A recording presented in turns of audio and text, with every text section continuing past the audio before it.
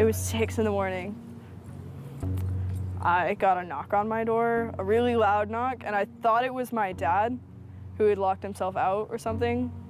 So I opened it, and it's the LED flashlights and the really obnoxious bulletproof vest and the dragging me out into the cold when I'm in my pajamas.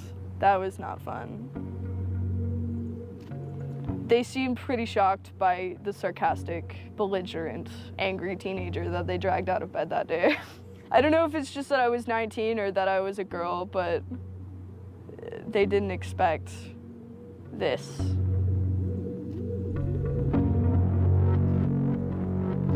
"10,000 angry kids, whoever they are, they scared the shit out of some people those days. They scared the shit out of the powers that be. And that's why this is being investigated. That's why I'm under indictment. That's it.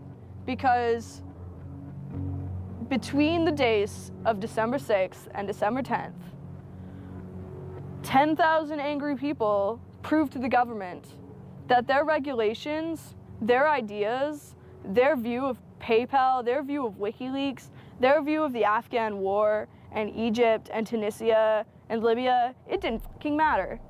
Their opinion no longer mattered because someone was out on the internet kicking ass.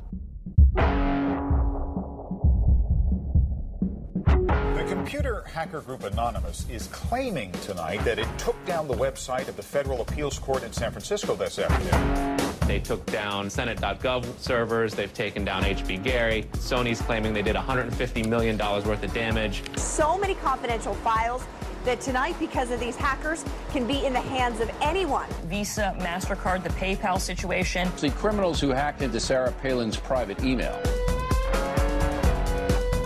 The Church of Scientology says Anonymous is a cyber-terrorist group of religious bigots. Anonymous and this other group called Lulz Sec. They seem to be wanting to prove a point. Anonymous kind of was like the big, strong, buff kid who had low self-esteem. And then all of a sudden punched somebody in the face and was like, holy shit, I'm really strong. And Anonymous calls itself the final boss of the internet. And sometimes it proves to be really fucking true. If you are going to violate the freedoms of the internet, you certainly better watch the fuck out. They are kind of the rude boys of activism. There's a real rough edge to them, which I think also is one reason why they garner so much love and hate from people, too. They represent a certain sort of chaotic freedom.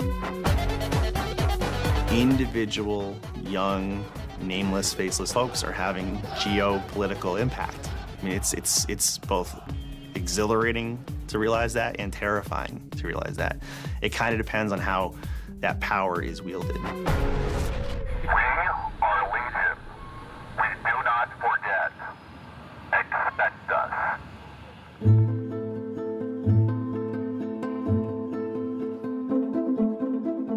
We stand for freedom.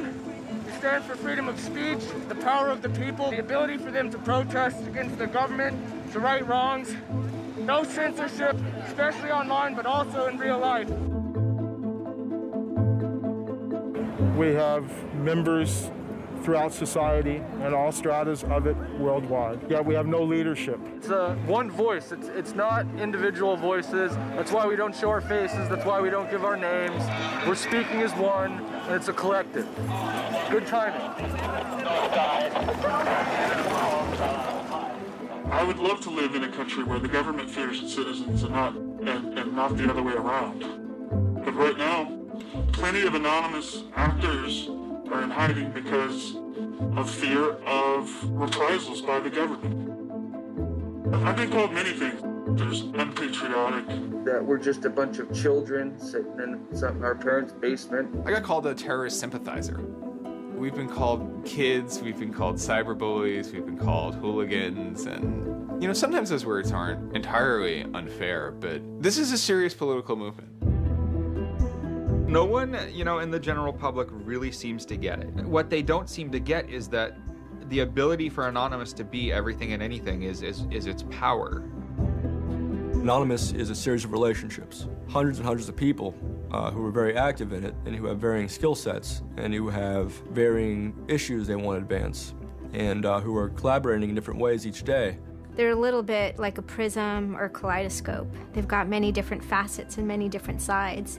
Of course, when you spend enough time with them, you start to get a sort of feel or texture that's not just random, right? Yet it's very multifaceted, very rich, which does span from the quite lighthearted to the very, very serious.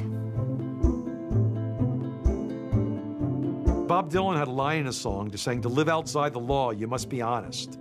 They might do something which isn't technically correct, maybe it's not legally correct, but they're doing it for purposes that in their minds at least are ethical. People who know what they're doing, who share an ethos, who have a commitment to exposing and humiliating the man, who have a very low tolerance of lies and what they perceive as evil on the part of overweening power structures. They share information, they share tools and techniques, and they are currently having a very good time.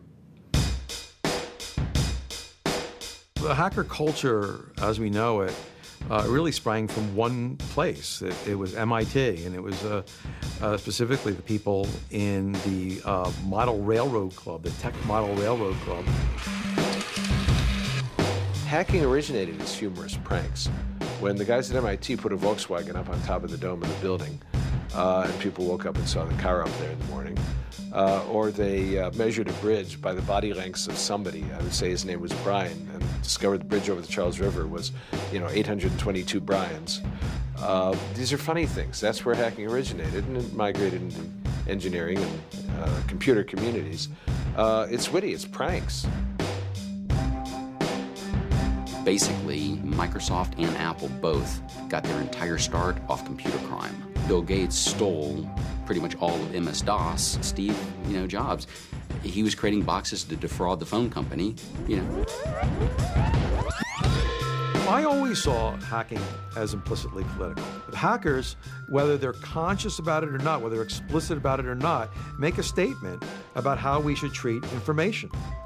And some years after my book came out, one of the people I wrote about, Richard Stallman, got very publicly and explicitly political about open software, and he believed that software should be free. Free as in freedom, not free as in beer, as he put it there. Behind it, whether misguided or not, there's a political impulse. Hacktivism was a term coined by a group called Cult of the Dead Cow. The Loft had an interesting relationship with the Cult of the Dead Cow. There was 3 members that were in both organizations. And we kind of kept the serious security research that they would do under the Loft name. And if they were doing some sort of just goofy stunt-like things, they would do it under the Cult of the Dead Cow name. Because the Cult of the Dead Cow was really kind of sort of like a propaganda type of organization. They had a guy who was the minister of propaganda. They're kind of merry pranksters. Everything they did was completely over the top. They would dress up like Mr. T sometimes. They would do rap songs at DEF CON, like a rap performance. One of the guys there, I think his name was T-Fish, short for Tweety Fish, coined the term hacktivism because he saw one of the things his group was doing, which he called hacktivism, was writing software that people in other countries could use to communicate securely, even if their government was spying on them. So the principle was it was freedom of expression. It was everyone should have access to the internet. Everyone should be able to communicate and get their message out on the internet. Even more important in countries where there was repressive regimes, that if you said something against the regime, they would come and take you away, and you weren't saying it anymore. A good place to start are with what has often been called virtual sit-ins, which use the tactic of a denial-of-service attack. Denial of service has been around for a long, long time. The equivalent of if you for some reason wanted to disrupt a bus service, right? You can hire 1,000 extras to all go and line up at the bus station, right, and get on the bus. And so that anyone who was really trying to get on the bus couldn't do it, right? It's as simple as that. When you stop trying to visit, website goes back up, no permanent damage. And this tactic has been used by a number of different groups. Probably the most famous is the Electronic Disturbance Theater. Another really interesting case happened in Germany, where a group of activists got together who wanted to protest the fact that the airline Lufthansa were using their planes to deport immigrants, and they would take down the site. And in fact, eventually the German courts ruled that this was a legitimate form of protest. From airport security to subway bag checks, there's no question it's a new world post 9/11. It's worse now for humans post 9/11 because intrusion and surveillance, which is always going to be misused by those who can misuse it, has created a different kind of society in which freedom to move unobserved is a privilege only of the rich. Privacy is a privilege only of the rich. Hackers see the technology giving them sanction to buy that privileged exclusion as well. Intrinsic to the technology is the power to self-transcend and get out of the hump of the bell curve and move forward to a par with the masters of society and do battle with them on an equal level playing field. That's activism. Anonymous grew out of what's known as 4chan. Essentially, this is just a website where people can upload images and you don't actually give your name. It's just sort of anonymous. When you look at 4chan, you're often surprised because it looks like a site from like 1995 or something. The idea is very simple. You post a comment and you post a picture. And you can post under your name or anonymously. And it's separated into boards about particular topics. So there's a topic on anime, there's a topic on weaponry. There's like a 4chan board for origami, and you just upload interesting pictures of origami.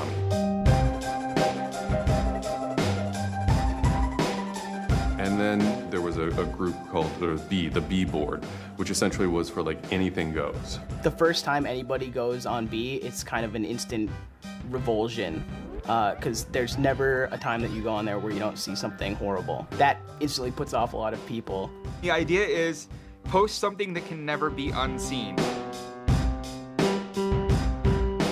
Half of the posts on B are there specifically to make people not want to come back to B. Have you ever read Lord of the Flies? 4chan, and especially B, is Lord of the Flies. Except some of them aren't 16 anymore, they're just allowed to act 16. It's what you get when people are allowed to express themselves with absolutely no restriction whatsoever. It's the kind of sum of human imagination when people can get together and think together without any limits or parameters. It's the most vile, disgusting, and funny thing on the internet.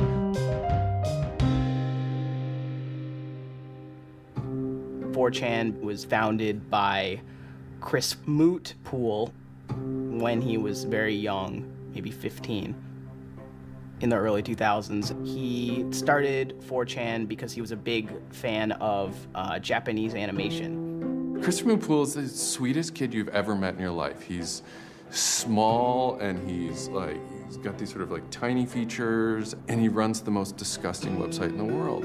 What I think is really intriguing about a community like 4chan is just that it's this open place. As I said, it's raw, it's unfiltered, and sites like it are kind of going the way of the dinosaur right now. They're endangered because we're moving towards social networking, we're moving towards persistent identity, we're moving towards a lack of privacy, really. The B board, that's the exact opposite of Facebook. Facebook, like, you're supposed to be like who you are, and there's sort of one model, which is that like you're friends with people, right? In 4chan, you're totally anonymous nobody. And anonymous speech is, a lot of it's ugly, but not all of it is, right? It is actually sort of a place where people can be honest. One of the important things about 4chan is to have a thread that really explodes and lasts for a long time. If it doesn't, then it disappears. It's a site that's not archived. So it creates conditions for anything that grabs attention at some level. And so humor and grotesqueness as a result are quite good for that. I'd rather just be referred to as anonymous, I guess, in the interviews, because I have some docs out on me. 4chan's just where I went to. I grew up on it and I lived there. That's just what I did for fun. It takes a thick skin to enjoy it.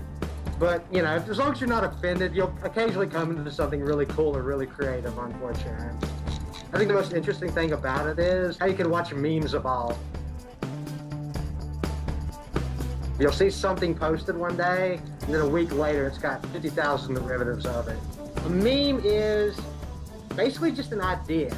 It's kind of like a gene, but in the realm of the idea. A lot of the great internet memes that we all know and love, you know, lolcats, right? You know, little cats doing funny things, and then they have, you know, Icon has cheeseburger, right? All that stuff seems to start in this like petri dish that is 4chan b-board.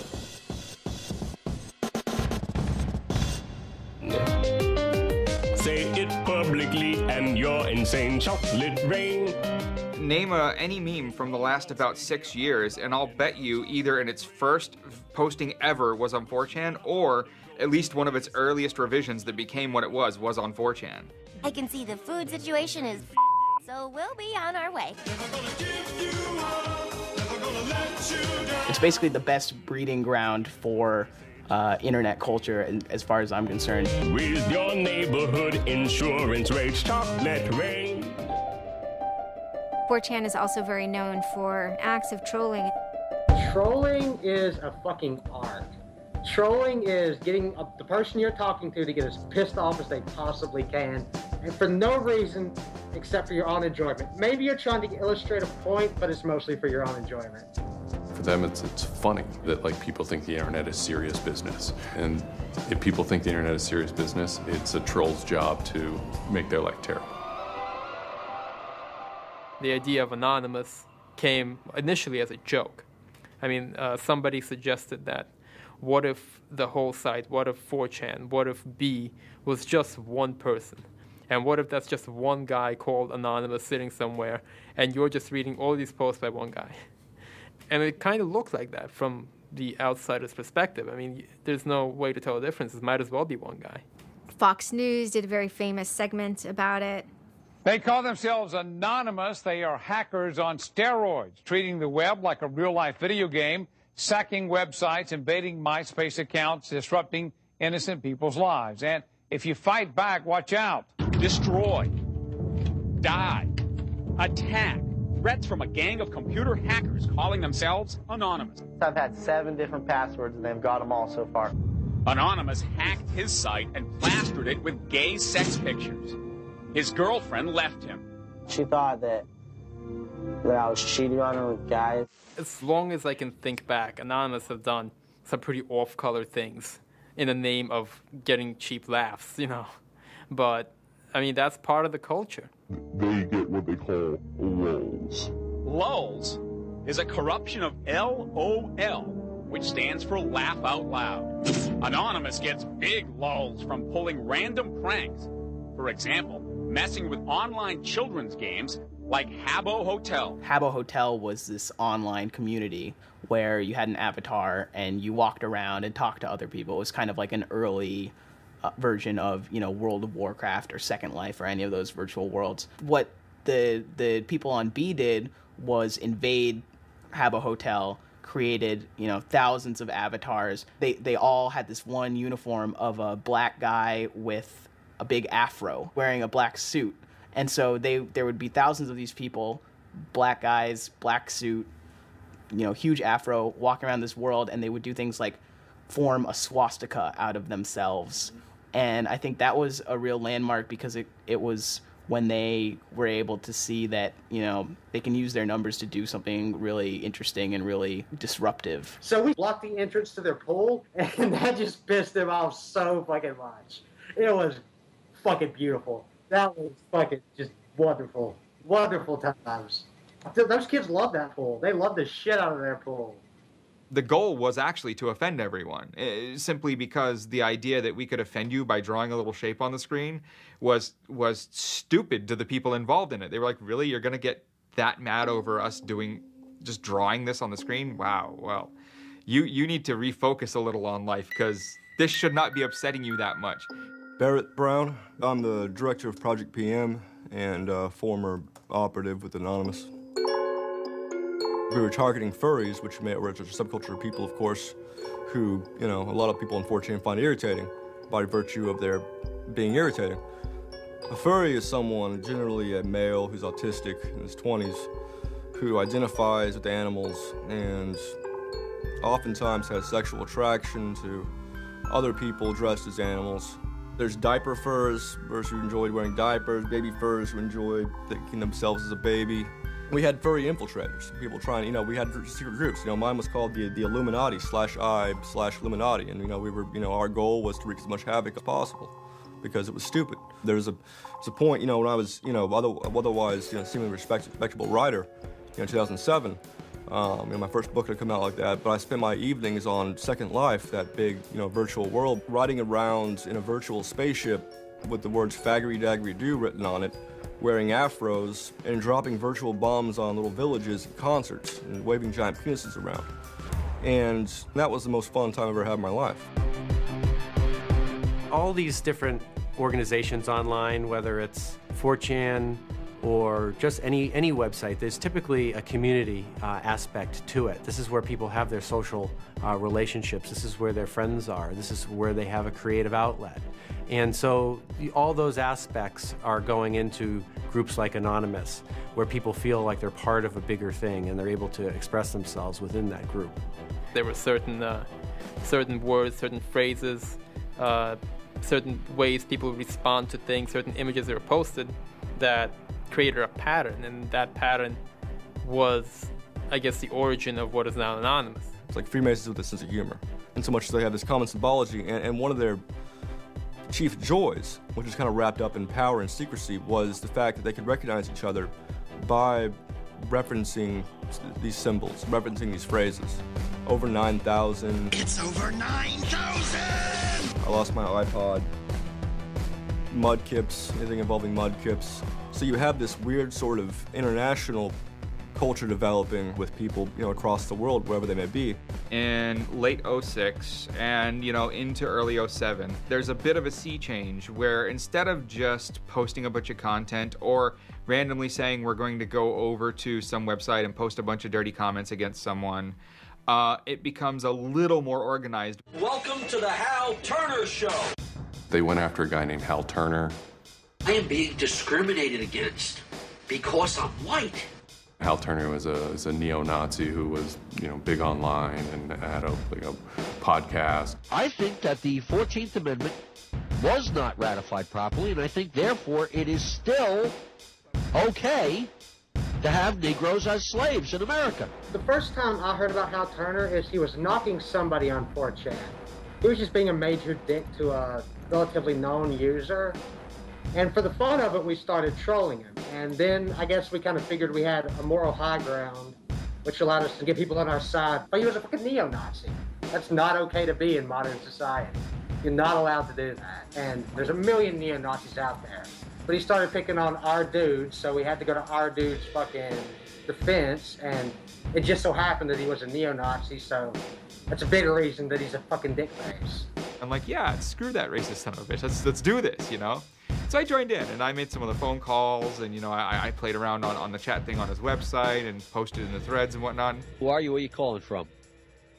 Hola, this is Pedro. Spick, Diego. Don't call my radio show anymore, you filthy spick animal. The college that I go on the Hal to Turner Show. has begun an integration program where they try and purposely lower standards to bring more blacks and quote-unquote diversify the campus. And by the end of the next 5 years, they intend to bring over 9,000. He was just a horribly racist radio personality who seemed to handle it well when you called in. Like, he could handle being berated by Anonymous. And that made it very interesting. It made it a bit of a challenge. It wasn't some guy who just either crumbled or stopped answering the phone. It was a guy who would yell back. I don't see where you're going with this. Where I'm going is, I believe Barack Obama is genetically incapable of exercising the power necessary to govern the most complicated nation on earth. That's where I'm going with this. And I think part of the reason he's incapable of doing it is because of racial genetic inferiority. Is that clear enough for you? No, you changed the subject again. Wait a second, you asked Hal Turner me... wasn't the first, like, actual person that, you know, Anonymous had caused trouble for, but the circumstances ended up being significant. They DDoS'd his website, stuff like that, costing him thousands of dollars, bandwidth fees. We DDoSed him, which is overflowing his server with packets and fake information. And then we kind of trolled him in real life. We sent countless pizzas to his house. We signed him up for escorts on Craigslist. We sent a bunch of pallets of industrial materials to his house, which he ultimately had to foot the bill for. And basically we destroyed his ability to pay for his radio show, and that took him off the internet. He was super pissed. And then they ended up getting some real hackers to help them out. Like, this wasn't sort of pranks. They actually were able to get into Hal Turner's private servers and his mail servers, and find some interesting emails that he was serving as an FBI informant, which, if you're a right-wing neo-Nazi, is not a good thing to be. And obviously him being an FBI informant, and also his reaction, his sort of douchebaggy reaction to the raids, damaged his credibility within the white nationalist scene, which is a shame. Hal Turner's gone. He's been prosecuted by the feds for threatening judges. It wasn't supposed to be different, but it ended up being different. People who observe Anonymous see this group called Anonymous going after this white nationalist and say, oh, hey, look, Anonymous must be some kind of activist organization. So by virtue of those people joining Anonymous, Anonymous becomes more of an activist organization. What follows is a period of confusion and anger in which, the original Anonymous people, the sort who want to keep Anonymous as this nihilist, little, ridiculous group, are upset that now, that the most terrible thing on the internet is now becoming a force for good all of a sudden.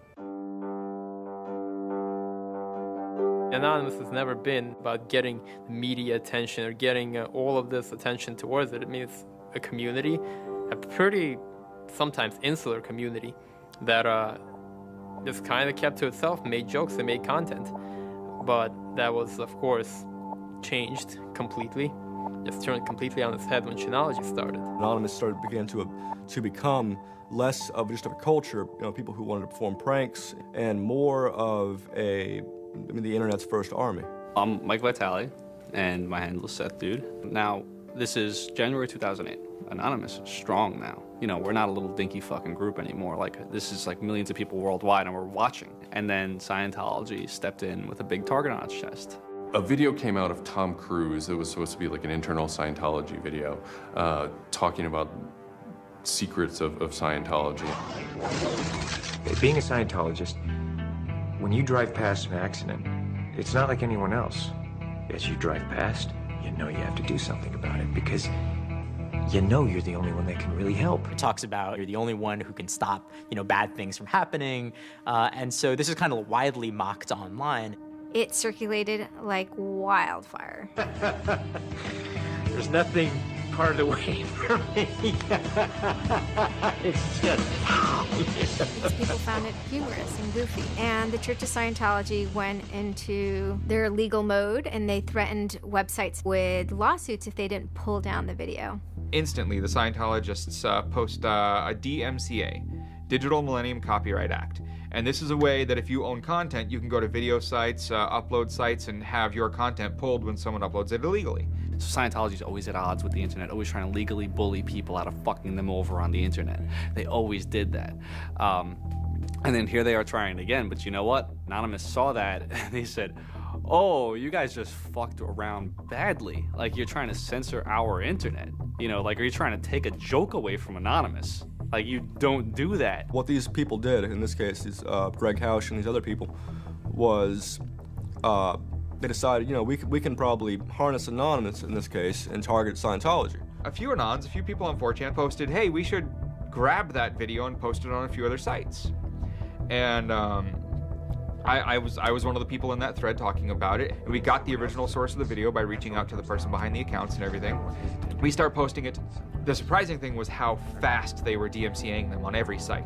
It looked to us like they must have direct contact with the lawyers and the team who actually pulls videos at all of these sites. It was minutes and these things were falling down. And we're like, holy crap, that's messed up. So what followed was this term called the Barbra Streisand effect. And this video as they're attempting to suppress it, went everywhere. Like, everywhere you look on the internet, you were gonna stumble upon this video.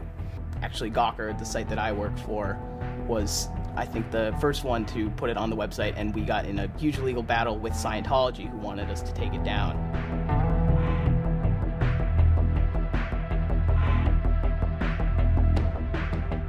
A guy joins the channel, and he says, you should all look at Gawker. So we go over to Gawker, and the strangest thing has happened. This big media company had the video up on their front page and basically had a comment underneath of it that stated very clearly that the FBI would have to come take their servers to get this video taken down, that they were sick of this abuse that was going on. That made us think, what have we gotten ourselves mixed up in here? Scientology is an interesting target because in some ways it's the perfect inversion of what geeks and hackers value. At so many different levels: science fiction, intellectual property, discourses of freedom, science and technology. It's very proprietary, it's closed.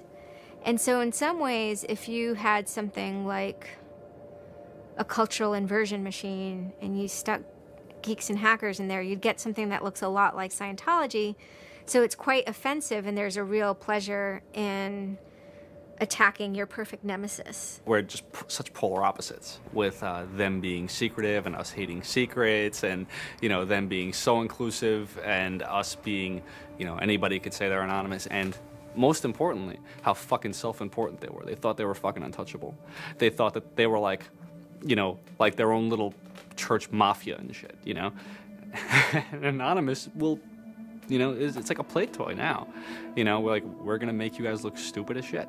What really kind of dared us and set us off about Scientology is specifically the treatment of their critics. Anybody who says anything bad about Scientology is automatically some sort of criminal, some sort of crazy person, a drug addict. It's just that kind of mentality, that kind of, like, if anybody says anything bad about you, we're gonna fuck you over in the worst possible way. It resonated like this feeling of disgust within us. That was a big problem. That was the big problem. The censorship aspect of it. The audacity of this cult, this creepy cult, to go into our territory and tell us that we can't post this. No, fuck them. No, it's not gonna happen. And people who knew what Anonymous was to begin with were like, oh my God, Anonymous is gonna go to war with Scientology. This should be really interesting. Especially because it's two weird-ass groups. I mean, I've been an Anon for a long fucking time. I know Anonymous is really strange. They're weird, and the stuff we like is weird, and it's really not mainstream at all. Now you have Scientology. Also really weird. A lot of crazy shit goes down. Anybody on the outside who's seeing this is going, let's watch these two retards fight. Like, both their pants are gonna fall down, they're gonna triple, and it's gonna hurt everybody, and it's gonna be hysterical. And what happened was all these people who were geared up, the infrastructure was built to war with other Anons, said, you know what, fuck it. Everybody's gonna get together and pound the fuck out of Scientology. And then that's when 4chan kind of reared into action, really reared into action. And they started to troll the Church of Scientology. And this took the form of pranking the Dianetics hotline, ordering pizzas. Every fax number we get, we're sharing them all. Every number we get, we send black pieces of paper on a loop until we sold their ink. I go to call them on the phone and it's busy.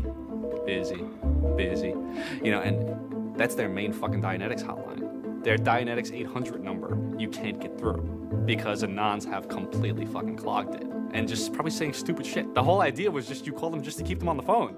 What's an Elron? How do I Dianetics my face? They were not expecting that, and they couldn't handle it.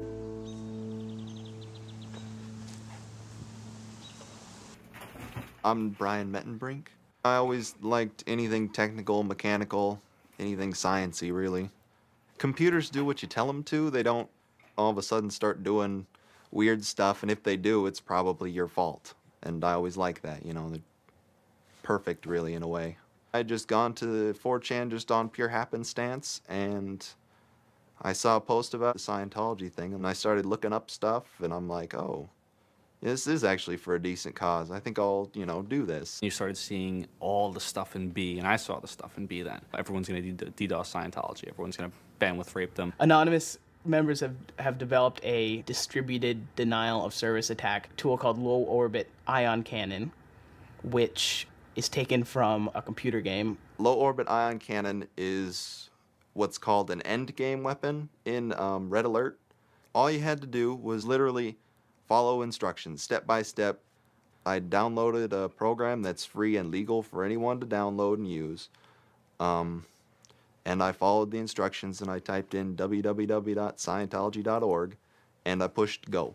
And what it does is it tells Scientology.org, in this case, it tells them to send their website to my computer about, I think it was 800,000 times in a weekend. And I'm pretty sure I probably took it down myself a couple of times. This tool is Low Orbit Ion Cannon, sometimes referred to as LOIC.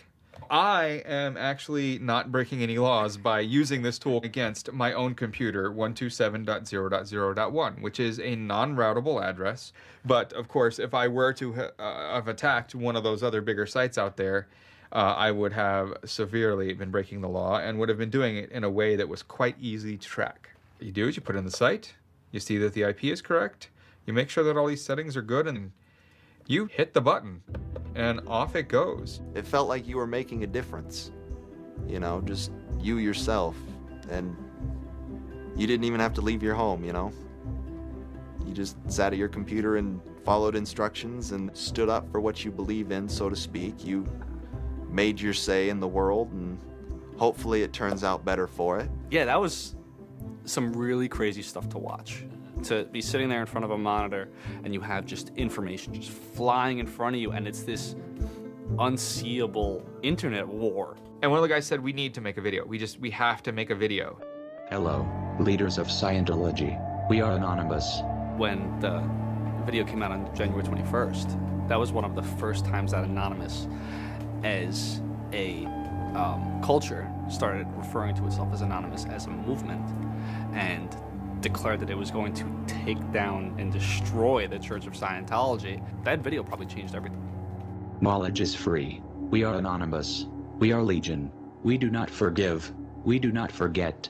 Expect us. It basically looked like if a computer was going to tell you that he was going to beat the shit out of you, this is what it would look like. That one video, you really galvanized that moment of innovation. That's exactly like with that video, internet activism as it's known today was born. What the video was saying was, it's over. You're not going to be able to follow people back to their house anymore with impunity. You're not going to be able to just issue a cease and desist letter to any reporter who wants to write some shit about you that you don't like. You know, that's done with. Every time you do that, Anonymous is going to hit you harder. So we made a video named Call to Arms that said, we're going to the streets. Every major city of the world has a Scientology building. Be very wary of the 10th of February. Anonymous invites you to join us in an act of solidarity. Anonymous invites you to take up the banner of free speech, of human rights, of family and freedom. Join us in protest outside of Scientology centers worldwide. And you just see this consensus forming that it's going to happen. So we made the third video, the Code of Conduct. Don't bring weapons. Dress accordingly. Cover your faces, because they will try and find out who you are and screw with your life. Rule number 17. Cover your face. This will prevent your identification from videos taken by hostiles. Scientology has a history of harassing, stalking, and just generally doing horrible things to its critics. So people needed a way to hide their identities. A lot of people had very legitimate fears. They don't want to be followed home. They don't want to be stalked. They don't want to put their families and themselves in danger. Everyone was going, well, we're going to wear a mask. What's the only fucking mask that we all already know or have a joke about? And it's the Guy Fawkes mask. You see the movie V for Vendetta, you know, the ending scene where everyone's wearing the Guy Fawkes mask. That is very reminiscent of what Anonymous thinks Anonymous is.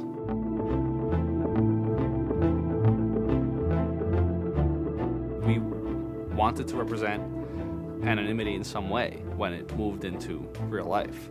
I think that the Guy Fawkes mask was one of the most natural things to happen. It is the idea that none of us are as cruel as all of us. You have this massive crowd of people who are anonymous that is going to fight against a bigger thing and win. Even after watching the video, it's like, yeah, this is great, but who's actually gonna do it? Who's gonna step up? Are people actually gonna get out of their house? And I guess we were really affected by the stereotype of of that whole community, they're being internet nerds, they're too afraid to leave their mom's basements. I figured maybe 50 nerds from every city somewhere might show up and wear their masks at a building for a while and leave. No one thought that they were going to come out. This is me on the way there. I haven't slept. I'm very fucking tired. And I remember going to the park that day, and it's really fucking early in the morning, which I thought was a bad idea. And I'm smoking a cigarette, and I'm looking around like, where the fuck is everybody? There's nobody here. So here I am, sitting in Bryant Park, waiting for the other announce to show up. I remember thinking like, oh fuck, like, am I gonna be the only one in the park? Am I gonna walk to Scientology with fucking 6 or 7 people? Which totally defeats the entire purpose of this, because now they could single me out, you know? Then I get up and I start walking around and I see there's a lot of green balloons over there for some reason. On the other side of the park, there was like fucking 200 people. There was Guy Fawkes masks everywhere. And I'm like, holy shit, this is huge. There's a fucking lot of us. That's pretty good. I had no idea how many Anons there were until we started moving. And it just fucking got bigger. I remember walking through Times Square, and everybody in Times Square was an Anon. Like, and you know, this is like a fucking 1,000-person per like fucking minute foot traffic area, and everywhere I'm looking, I'm seeing fucking Anon symbols. It was fucking wild. It was really wild.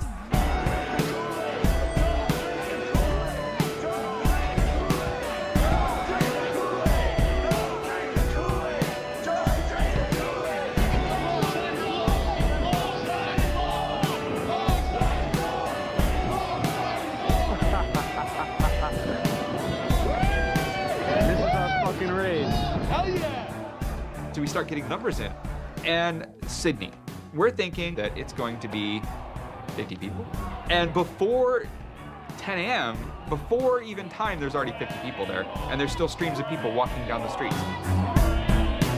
A couple hours into it, you know, because I didn't go to bed until 1 in the morning, you know, you're looking at Sydney as, wow, there's 250 people in Sydney. The cops are estimating higher than that for their reports. What just happened? Adelaide, Perth, and Melbourne happened. And, you know, over 200 at each of them. We nearly broke 1,000 leaving Australia. Now, the next protest was Tel Aviv, which had actually gotten its first Scientology building a week before this. There were Palestinians and Israelis at this protest, both holding their flags, and at one point they actually switched flags and held up each other's flags and whatnot. It was awesome to see. I call our guy in London, Britanon, and I say, hey, what's going on there? And he's like, did you just get out of bed? I said, yeah, I haven't even turned on the computer. I just figured I'd call you. And he said, we've got 600 people, and the cops are really, really mad at me. All the major cities were having hundreds of people come out. It's massive. Clearwater had like 300 people. I don't think anyone beat out LA. I think LA had over 1,000 people. The thing that happened was something completely different, and hundreds of people from every city just swarmed the streets. It was kind of overwhelming, a little even scary, but scary in a good way. Soon, you know, we're at around the 10,000 mark, you know, and we were joking the whole time, over 9,000, you know, one of those memes. It was too surreal. It was not believable. You go by what name? We are anonymous. It was very empowering, especially after people saw the thousands of people showing up. This was it. We owned the world at that point. You've got lolcats, and you've got rickrolling. You've got all these other things that Anonymous has been involved in. Then, you know, take us a month later, and, you know, 10,000 people were just in the streets. And in every major country in the world, in every major city in the world. And what the hell just happened? What changed? You know, who flipped the switch? The world looked very different to me at that point. We all met each other. The idea of an Anon is you're fucking alone until you get to 4chan, you know, and then these people all think like you know? Then all of a sudden you're not alone. You are with fucking 500 others, you know, they all know the same jokes as you. They all clearly have similar interests as you. Here's your culture. You meet your own people finally. immediately you felt like you were at home. If you were an Anon, you were at home. We all like spent years in the same place, looking at the same pictures, laughing at the same jokes. You know, we pretty much were already friends, even though we've never ever met. It was very happy. It's perhaps a little surprising. It's not just preteens or teenagers. There's a far more even mix of males and females than you would imagine otherwise. Everyone always figured Anonymous was a very male, thing, but it wasn't like that at all, There's some fucking hot girls come through. Like, there's some really, you'd be surprised. And there were a lot of these so-called guys who weren't socially good. They were very awkward. They still lived at home at 23, half of them virgins. And I'll tell you, the amount of those people who got laid from these protests happening is in the thousands that would not have for years probably. That's why those protests were so important. It was a chance to finally meet other people that were previously anonymous and unknown, and hence it was the moment of the end of their anonymity. Scientology, they kind of fought back, so to speak. They posted stuff online. While claiming they are peaceful, in less than 3 weeks, anonymous members made or encouraged 8,139 harassing or threatening phone calls, 3.6 million malicious emails, 141 million hits against church websites, 10 acts of vandalism, 22 bomb threats, and 8 death threats against members and officials of the Church of Scientology. They basically antagonized, really, is what they did, which is really one of the things they're great at. They wanted to find me. They did. They hired PIs. They started taking pictures of us, threatening to sue us. People were getting followed. People were getting followed home. It'd be a regular thing for someone to say, oh, I had to lose someone on the subway. I saw someone from the Scientology Center, and they were following me. They would follow us to our houses, try to intimidate us, send us cease and desist letters. They had a PI hand deliver a cease and desist letter from a very expensive lawyer. It was a double message there. It was a, hey, we know where you live, and we know your name, and here's something from our lawyer. Just these old tactics that they used to fight the activism they faced before the internet just were completely ineffective against Chanology. Most of the people who received them actually framed them and put them on their wall. I've seen multiple of them framed and put on the wall. Mine's sitting in my closet somewhere in a box. They don't care to actually use the legal system to get you thrown in jail. They care to use the legal system to get you to stop. I did the whole low orbit ion cannon stuff, and then I pretty much just went about my life after that for probably, I think it's 6 months, and then the FBI showed up here at my parents' house where I wasn't, looking for me. 2 men got out of the car and took their jackets off and laid their guns on the front seat and came up to ask us if Brian was home and explained that they were the FBI and they were looking for Brian, and I've never been so scared. And then my parents directed them to where I was living. And they showed up and said, I'd like to have a friendly conversation with you. And I had the worst friendly conversation of my life. We sat down at my dining room table, and they just started asking me questions. And I'm trying to figure out what they're here for, because I have no idea. And they eventually started asking me questions about Anonymous. I was scared to death. I mean, my son is looking at 5 years in jail and a $100,000 fine. I had no idea that it was any sort of this big of a crime to do what I did. I thought it was the kind of slap on a wrist, $200 fine type crime. So I actually told them that I did it at that point. Then it went from there. But yeah.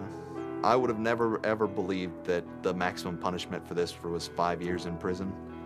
It was a very eye-opening experience. I had a little bit of trouble accepting it, knowing that I could go to prison for 5 years. Knowing that I would be in prison from age 20 to 25 for this, you know, I thought that was a little bit extreme. I tell people it would be different if they drank and drove and killed somebody. But he didn't do that. It's hard to deal with, harder to deal with, because he didn't do that. He just pushed a button on his computer, and as he explained it to me at the time, it was like pushing the refresh button over and over and over and over 800,000 times. And it seems like such a little thing. I did the second most damage is what Scientology said. I sent the second most out of everybody. So I got the maximum for my category, which was 1 year in prison and 1 year supervised release. I think, you know, the way I feel is for what I did was one of the most, like, lopsided punishments I've ever, like, read about or heard of. Yeah, I think it's ridiculous, especially the year supervised release where I can't touch a computer for a year. I'm not sure what that's supposed to solve, except make my life difficult. So that computer behind me back there, I could go back to prison if I went over and touched it. I can't knowingly associate with members of Anonymous. They just made a big deal about Scientology as a religion and that this is America and you can believe in whatever you want to believe, and I'm pretty sure they actually compared me to like the KKK and the Nazis and stuff in the courtroom. Yeah, it's a completely different issue.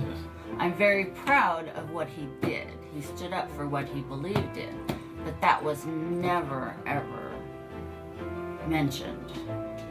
I never would even dream of hurting anybody, you know. It's just not me.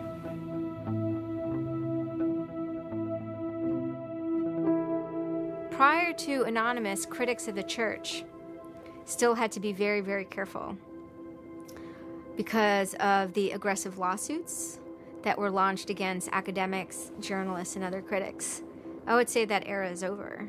And Anonymous, more than any other sort of intervention, is probably responsible for that change. This actually caused a decent rift in Anonymous. There was one big group, significant group of people who would say, this Chinology stuff, it's cancer, it's awful, it's bad, it's just bringing attention to us that we don't want. The trolling isn't happening, we're not getting our jollies. Like, now this is all really serious and moral and somber, and like, well, you know, that's not what I signed up for, that kind of thing.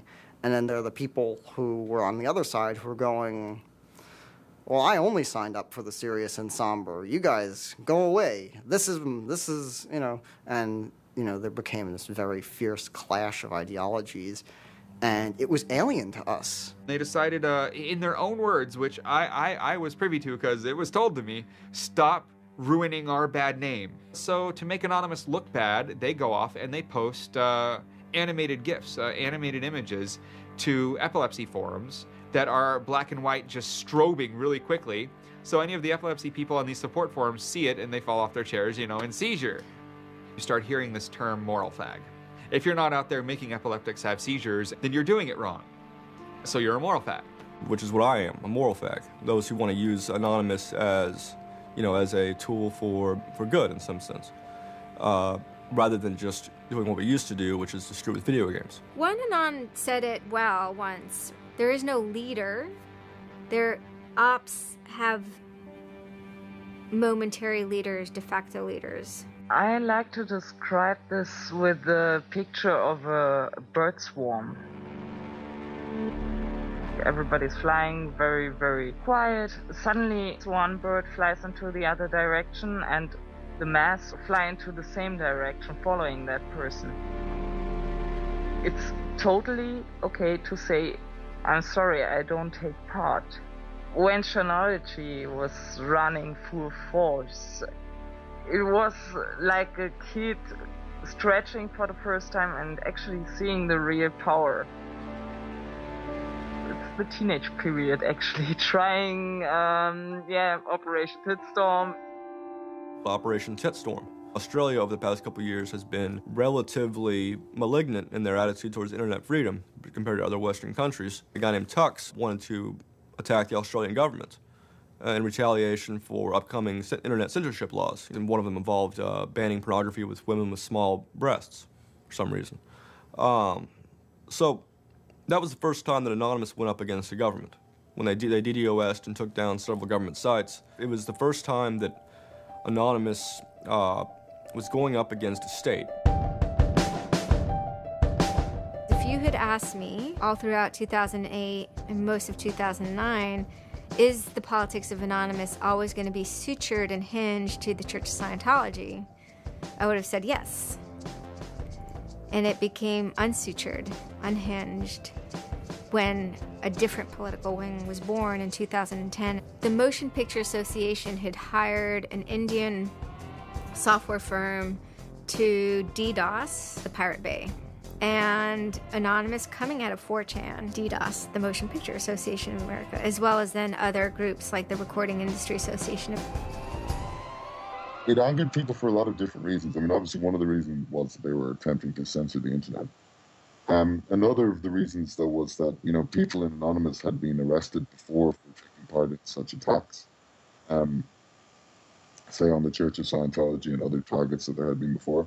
I think there was a big sense of the hypocrisy in it. This was the moment a kind of networked kind of architecture was born, where there was a different node that was unrelated. Some people crossed over, and they were connected by aesthetics and by ethics, and yet this was a different ship that was sailing.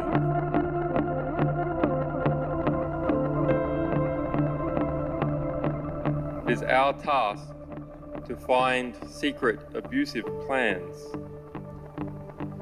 and expose them where they can be opposed before they're implemented. The interesting thing about someone like Assange is that he actually also sprang from, you know, a hacker culture. It's a mentality of spreading information. Julian was Mendax. He was the greatest hacker that ever walked the face of the earth when I was a kid. I mean, they rumored he could move satellites around in space by hacking into NASA. I mean, you know, maybe it never happened, but I mean, it was, you know, it was a myth that kept young kids like me wanting to, like, you know, plug a computer into a modem and see if I can move some satellites around. WikiLeaks is an instantiation of the hacker ethos. Truth wants to be free, and we want to liberate it. WikiLeaks released a huge trove of diplomatic cables. There was a lot of controversy from every quarter of society. The WikiLeaks website released nearly 400,000 secret U.S. files on the Iraq War late today. It was the largest leak of classified U.S. files in history. The diplomatic cables show the U.S. is spying on its allies. Lots of things which were understood in private and may have been not even talked about explicitly. Suddenly they're out there in the cold light of day, and it's going to make some governments and some individuals very uncomfortable. He was showing the world a glimpse of how, you know, the powerful elite actually work. At least to some extent. I mean, these are fairly low-level diplomats sending messages back and forth, but it's a side of government you hardly ever see, and it's pretty eye-opening. And you know, once it's out, it's out. I think information wants to be free. But let's look at it. Let's analyze it. It's important that we know such stuff. It's important that we know what our governments do, and if they don't tell us, then somebody has to. There was one particular moment that really sparked the fire, and this was when PayPal, MasterCard, and Amazon pulled services for WikiLeaks. So all of a sudden, there's no way to actually like process donations to WikiLeaks. And then people went and found like neo-Nazi groups. Visa and MasterCard were perfectly fine with you being able to, like, you know, PayPal being able to like make donations to them, but WikiLeaks, no. You can pay the KKK, you can donate money to the Westboro Baptist Church with your PayPal and your fucking MasterCard, but you can't give any money to WikiLeaks. And I think WikiLeaks is doing a good thing. It's just a total hypocrisy. They got their little fucking banking mafia to fuck, you know, WikiLeaks over. People were incredibly angry. There was a real sense of rage. I think there was a sense that WikiLeaks was exposing the lies that the government had told to the people, and now the government was desperately trying to make sure that those lies weren't exposed. And there was just an intense, I can only call it fury. If you're a hacker, it's one of those John F. Kennedy was shot moments, not to actually compare it to that, but it's one of those moments you always remember exactly where you were when you heard it. I mean, I just really never dreamed that they would have the audacity Anonymous very quickly moves into an attack mode. Anonymous DOSed PayPal. They were pissed.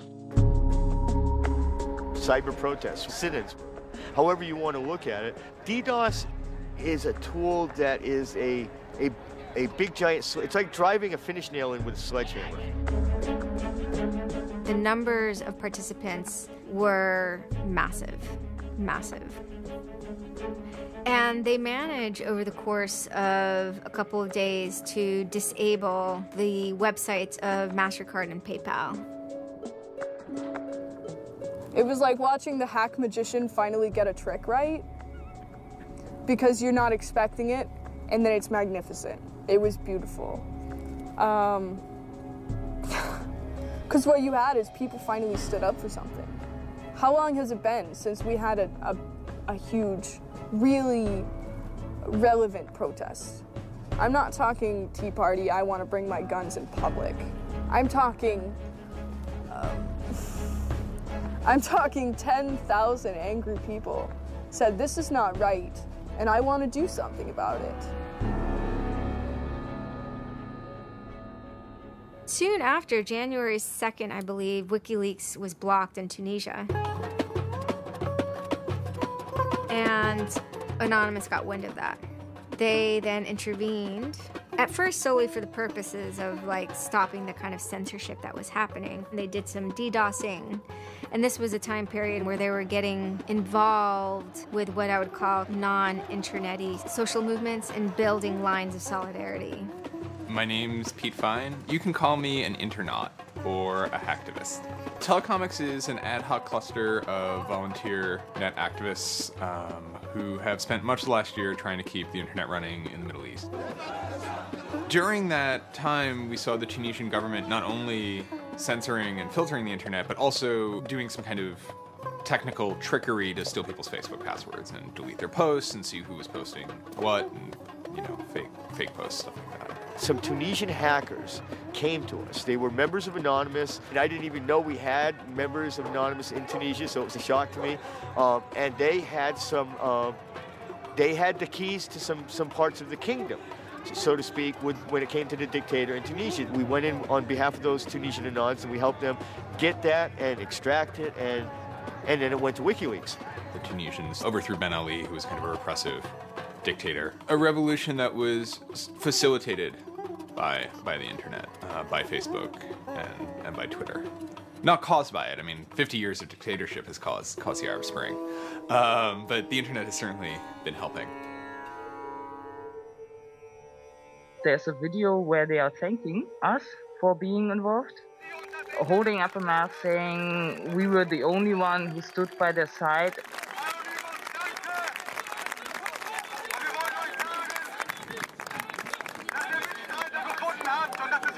For me, it was awesome to hear that and to feel the connection. The same group of hackers that target anti-WikiLeaks sites have now turned their attention to Egypt. In kind of the lead up to the Egyptian revolution, we would tweet on people's behalf. We would get people from Egypt who were unable to access Twitter on their own on our IRC network, and we would take reports from them and tweet them out using our account to kind of help them get the word out about what they were experiencing. Some of this shit is personal. And one of the things about the movement as a whole, when Egypt rolled around, is that Egypt broke us emotionally. Watching in real time with live feeds that we helped set up, Egyptians get massacred with machine guns. It was different, and I have never in cyber activism wept before. It's never bothered me like that. It's never been able to touch me the way Egypt touched me. It was fucked up that we were watching people killed for no reason other than leaving their homes, that these people had every right to freedom, that they had every right to choose their government. And then January 27th, January 28th rolls around, and the Egyptian government starts shutting down the internet. I mean, just for the whole country. The whole country. There's this fantastic traffic graph that you can see the traffic coming out of Egypt, and it looks like, you know, like this. Just totally stops. And we were just shocked. We were just like, what the fuck? Like, what the fuck? To think that a country would completely cut itself off as much as it was able to from the outside world was pretty unthinkable. You know, we know bad things go on in the dark places. And suddenly it got quiet. I remember that somehow burned into my brain that first Twitter was flooded and suddenly everything was quiet. That's the kind of thing that could start riots. I think when Mubarak did what he did, I think it really upset people here as well as in the Middle East. I put myself in their place, and I found myself in a desert of nothingness because he just wiped out everything that my world incorporated. That just showed me and everybody else that the same thing can happen at any time, at anywhere, in any government. Anonymous and the people on the internet stood up and said, go fuck yourself. You want to shut down their internet? Fine. The people on the internet will show them how to turn it back on. It's almost like the internet as an actual thing. It's like the internet is a living thing. It's like a conscious thing that gets up and says, no, you can't do that. A lot of my friends helped with encryption, helped people on the ground in those countries validate SSL keys and certificates, and really showed them how to subvert their government and become free. And then Telecomics started to tweet connections to the internet, dial-up connections. In Egypt, the care package we put together included some kind of our comms information, the ham radio and dial modem details. In total, we helped coordinate and run about 500 dial-up modem lines. We also Googled up treatments for tear gas and other kind of basic medical treatment and found folks who could translate that into Arabic. Sort of put this together in a nice one-page PDF and fax, and off it goes. I think the most effective thing was shutting down government websites. We're taking your dictator's web pages down. It is cyber warfare at that point. When you're dealing with a dictator like that that's killing people, all the gloves are off. We are going to not just take your websites offline, we are going to destroy your every communications. We are going to wreck you like a nation state would wreck you. In Cairo, Egypt, the crowds are shouting and screaming.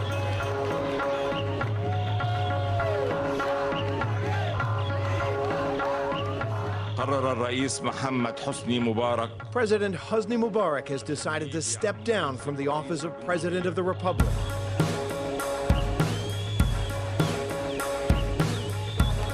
When Mubarak left, it was a hell yeah moment. People can rise up, people can make a change. And I think for a lot of people in America, it was the first time they had seen people rise up and take down their government and say, we're sick of this shit. We're sick of the oppression. We're sick of living as slaves to your power. We had Egyptians come thank us as we're doing this stuff, and I said to them, like, look, you guys just get our back if stuff goes down here. Although it was awesome and it was one part we were fighting for me it was quite clear that it's not the end of the story. That it's not suddenly changing into rainbows and nine cats or whatever, but that we now have to watch even more. The FBI is now investigating Anonymous, a loose collection of rogue, tech-savvy hackers credited with bringing down the websites of MasterCard and Visa last December. So there were 40 raids back then. They seized computers, cell phones, and those kind of technical apparatus, sometimes including, from, in the case of, 19-year-old girl lived with their family, it took her parents' stuff too. There's always been a sort of cat-and-mouse dynamic, not just in relation to the feds, but also to these sort of groups that have appointed themselves as guardians of the Republic. And there's groups called like Backtrace Security, which is made up of a couple of deranged people who, I think for personal reasons, have grievances against Anonymous. I've been threatened by people who are former Secret Service agents who now run private security companies. Suddenly, on February 5th, Financial Times article comes out that we all see. And it's quoting this guy named Aaron Barr, who's the CEO of HP Gary Federal, which is an intelligence contractor. And Aaron Barr is telling his Financial Times journalist, Joseph Min, that he's been secretly monitoring the AnonOps server where all this is going on, and has done so for several weeks, and using his own custom brand of information operations techniques, has managed to identify the alleged leadership of Anonymous, including 25, quote, lieutenants, unquote, some sort. We have to see this document. Everyone wants to know. We don't need to destroy him. We don't need to destroy his company. We just need to see the document, and we'll decide what comes next after looking at the document. So they get it. It was unbelievably easy to get into that network. And my name was on there as a screen name, and Greg Hausch was listed there by a screen name. The fact of the matter is, what he told Financial Times was everything he told them was demonstrably untrue, and very much hilariously so. He had to be shut up. It had to be proven to the world that this guy was a retard and that his information was in no way valid. Now, to put that in hacker terms, Anonymous is a hornet's nest, and Barr said, I'm going to stick my penis in that thing. In a mere 24 hours, he was owned, pwned completely by a small group of participants who basically went on a hacking rampage. Faster than you can say, get these hornets off my penis. Anonymous took down Barr's website, stole his emails, deleted the company's backup data, trashed his Twitter account, and remotely wiped his iPad. And he had just reached the Hammam high level on Angry Birds. The HB Gary hack brought about 70,000 emails. Probably the most important ones had to do with a proposal that HB Gary had already formulated. It was packaged up as a nice PowerPoint presentation. Kind of act as privatized agent provocateurs, where they were going to discredit WikiLeaks. HB Gary was proposing submitting fake documents to WikiLeaks, and then when discovered as fake, the error could be called out and it would discredit WikiLeaks. Right. So, so there's a lot of specifics that I can't talk about. So let me try to answer that though in a general sense. Well, first of all, it's probably no surprise to anybody. I'm not a big fan of WikiLeaks. I think that the broad purpose of trying to get as much information, proprietary or classified information for the government, expose that, is an extremely destructive and dangerous purpose. As Julian Assange had a few months before noted that they had information on a major bank showing wrongdoing, and Bank of America somehow knew it was them. And the proposals involved for Bank of America and the WikiLeaks problem, they entailed conducting information war on WikiLeaks and its supporters, creating dissension within WikiLeaks, DDoS attacks. You also wanted to launch cyber attacks on WikiLeaks infrastructure to get information on document submitters. Well, one thing I guess I want to make sure is clear is, you know, none of those activities had actually occurred. You know, in business, there's, you know, when you start proposing or thinking about an idea, there's a brainstorming phase. And somebody says, well, what if, you know, what could we do? What's theoretically possible? Well, still, this was an idea. This was proposed. This was something that you thought about. Right. They also wanted to go on a campaign kind of targeting Glenn Greenwald, who's a reporter for Salon, who's an outspoken kind of critic of the government and supporter of WikiLeaks. It seems like you're trying to attack a journalist here. Yeah, and I don't want to talk too much more about Glenn Greenwald, but other than, you know, what I previously said is, you know, there was never an intent to attack journalists, not on my part. You know, nor I guess I should say I should generalize that and to say that, you know, I would never just outwardly attack a journalist, other than if I felt that there was a journalist in my mind that was acting unethically. That, you know, that is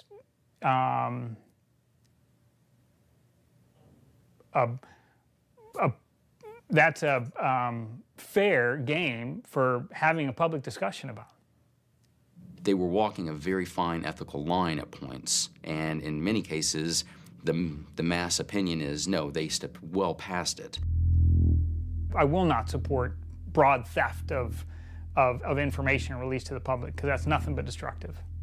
if somebody has information that's been stolen from them, and whether or not WikiLeaks encouraged the theft of that, or whether or not it was just put in their lap, still they're threatening to release the information that is the private property of another organization. So your choices are to just allow that to happen, or to try to stop it.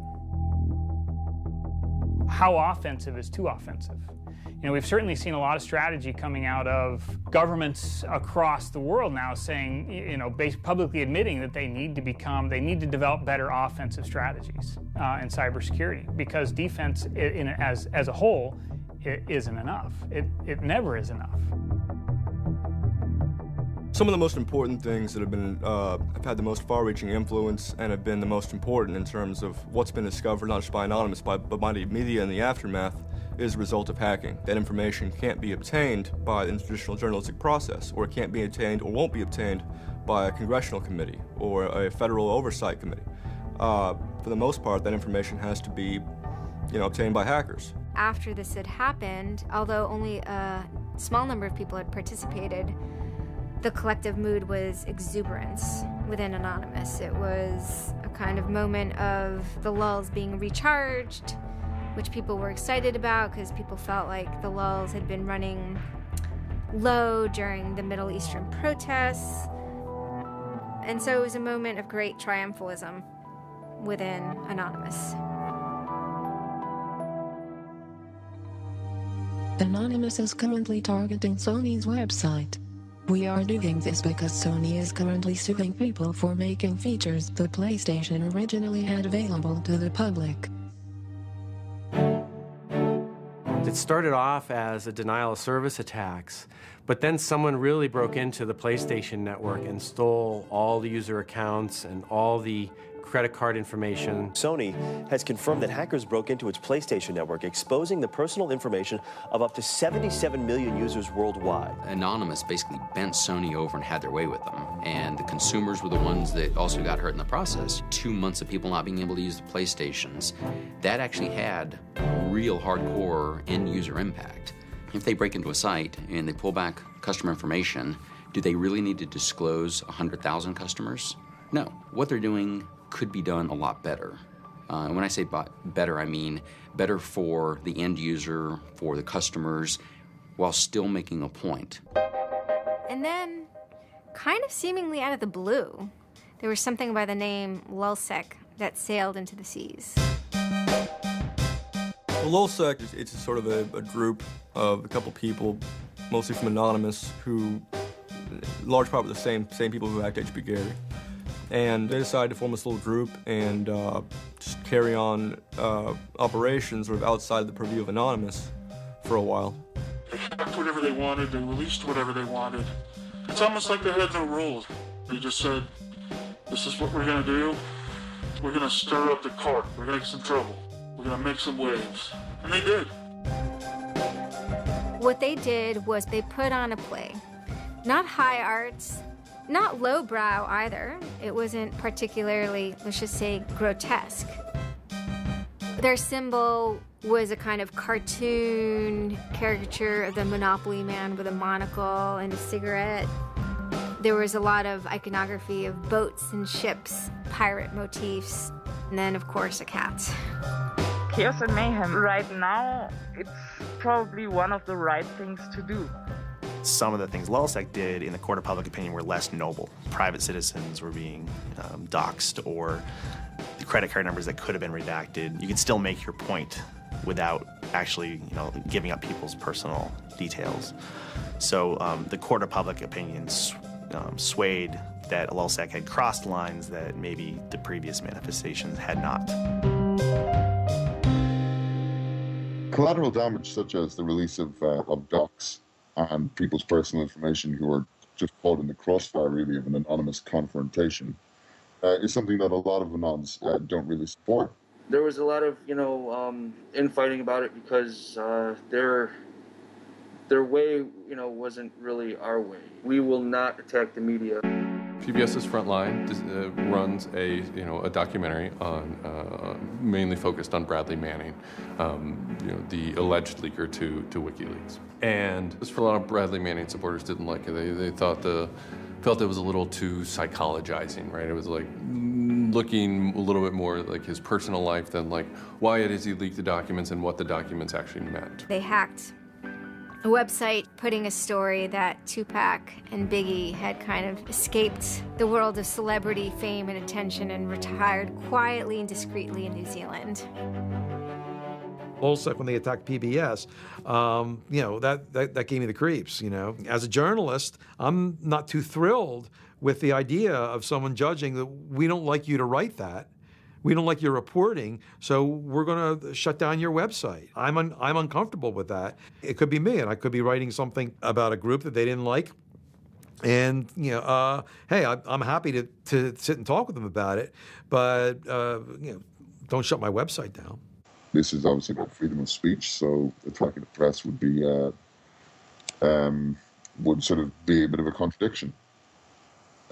So people always said, well, we shouldn't do that. And obviously LulzSec had a completely different agenda, so they had no problem doing it. They sort of saw themselves going out there, breaking into like anything, everything, governments, corporations, police departments,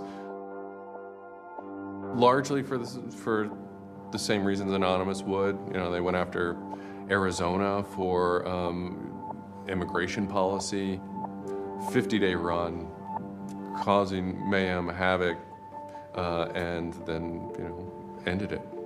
The computer hacking group, Lulz Security, has announced it's disbanding, saying it had achieved its mission to disrupt government and corporate organizations for fun. I call this whole thing the rise of the chaotic actor. It's not like the first time we've had hacktivism, but we're definitely seeing like a renaissance in it. And chaotic could be chaotic good, neutral, or evil. You know, if you go back to the old Dungeons and Dragons charts. And some people see Ops initially, let's stick with Anonymous, as chaotic good. They saw Operation Payback, or they saw attacking Scientology, and they say that's good. It's like Robin Hood, right? Chaotic good. Outside the system, but doing something good. Other people saw Anon as chaotic evil, like the Joker. They just want to see the world burn and doing potentially irreparable damage. And the truth is, yes, it's the entire column of chaotic.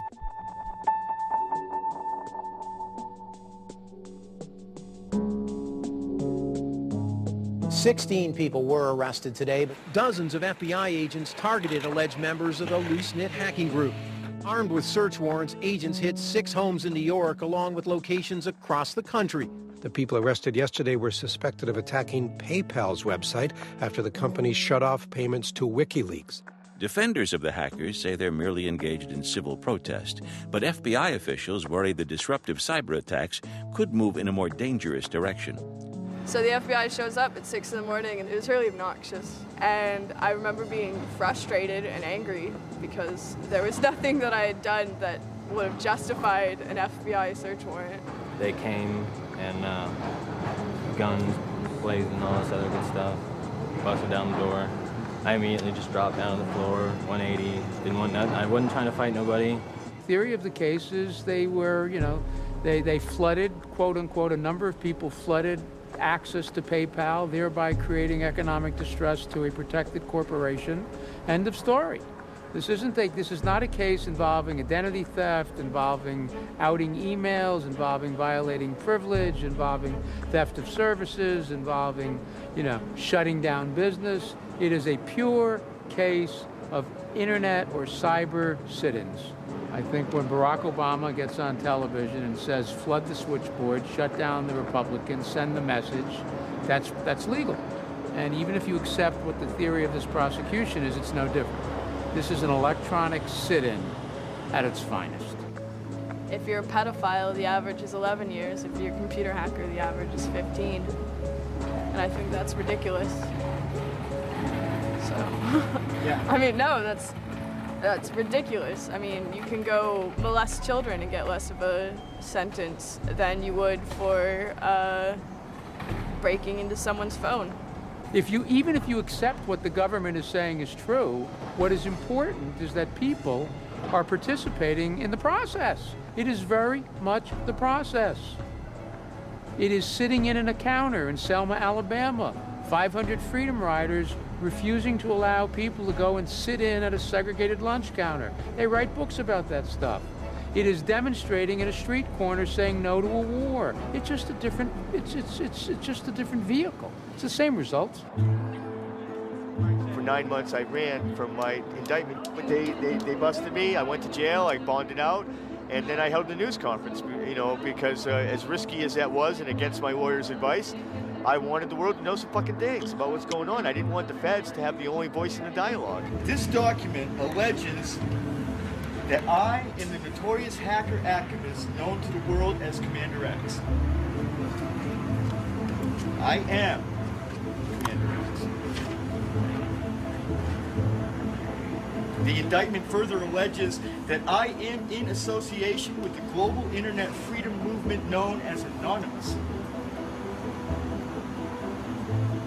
And I say yes, I am immensely proud, humbled to the core, to be a part of the idea called Anonymous.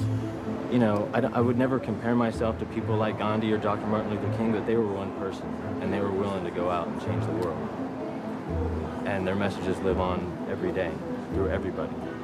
And to not take the chance of having something like that to do is foolish. I only wish we had 50 million Mercedes. I feel a lot more comfortable as a guy getting towards the tail end of his career if there were more Mercedes. There's always going to be legal consequence when you decide to break the law. That comes with the territory. And it would be naive not to expect that. The question is whether the punishment will be proportional to the crime. And I suspect it might not be. People will be watching very closely to see how these cases proceed, on what grounds, and whether there's any room during the trials to think, especially of the denial of service attacks, as a legitimate form of protest. So much of our lives are now configured, at least in part, on the internet, so we better start thinking about how we claim parts of the internet as spaces that we can also protest in. This is the point in history at which you decide whether or not protesting is possible online. You can stand up and you can say freedom of speech extends to online. We have the right to not be monitored by our government because of our opinions. It's up to you. You're in the position of Huck Finn. Do you remember Huck Finn at the end of the book? He's told he's got to take that slave and give it back. Two things will happen if he doesn't. One, legally, he'll go to jail, because Jim is property. Two, he'll be damned eternally and burned in hellfire, because he's in an evangelical environment in Missouri. And Huck smokes his corncob pipe all night and thinks about it, and next morning he says, well, damn it, I'll go to hell then. In other words, he discovered that in order to be an expert at ethics, you had to transcend the legal and sanctioned religious appropriate truths of the day in order to access the meta-truth of both legality and righteousness. Well, hackers see themselves as Huck putting down that corncob pipe and saying, all right, I'll go to jail. All right, I'll go to hell, but I'm going to do the right thing. I suppose the question you really want to ask is, would I do it again? And honestly, after thinking about it, I felt that I did what was right. I had a belief, I still do, that what I did was the right thing, and hopefully someone got some good out of it. You know, I'd love to think that maybe I stopped someone from joining a cult. You know, probably wouldn't tell on myself next time, but you know, I don't think I would have changed a single thing other than the whole talking to the FBI thing. Just that Yeah, just the little detail that kind of changed everything. Yeah. I'm angry. Occasionally I have small breakdown moments of terror, but I haven't stopped believing what I believed. I haven't stopped wanting to fight. I haven't stopped caring. Show me what democracy looks like!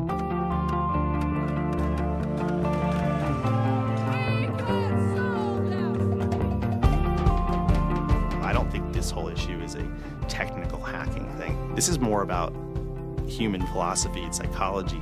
What's motivating us? Why is there so much unrest or disenfranchisement or anger that would lead people to want to take matters into their own hands and join these? Whether you think it's bad or not is irrelevant. It's not going away. I have stood upon the mountaintop known as Anonymous and looked down on a world inflamed with revolution.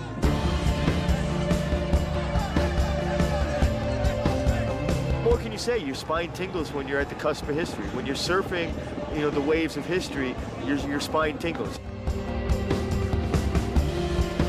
There's a lot of people in Anonymous who feel very deeply and very sincerely about their contribution towards democracy around the world. And I think that's one of the main things that I'm most proud of about Anonymous. There are things that I'm not proud of about Anonymous, but we stand against censorship and we stand against oppressive governments, even our own. It's a very noble thing. If you have power in real life and you have money in real life, it doesn't fucking matter on the internet. What matters on the internet is your actual ideas, how smart you are, the quality of you. And when certain organizations, they want to extend their real life power onto the internet, it's not gonna fucking take because of Anonymous. And history teaches us that change simply doesn't come with flowers. It doesn't work. If they say I'm a criminal, damn, well, then I will be one. Anonymous is evolving thing. It's like a phoenix. It might occasionally catch fire and burn to the ground, but it'll be reborn from ashes. It'll be reborn stronger.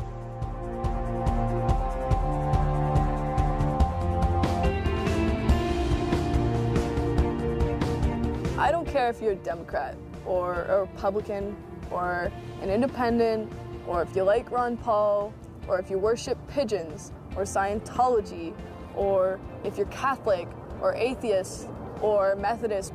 I don't care about that. Your opinion matters. I don't care if I disagree with it. I don't care if I hate your guts. Your opinion matters.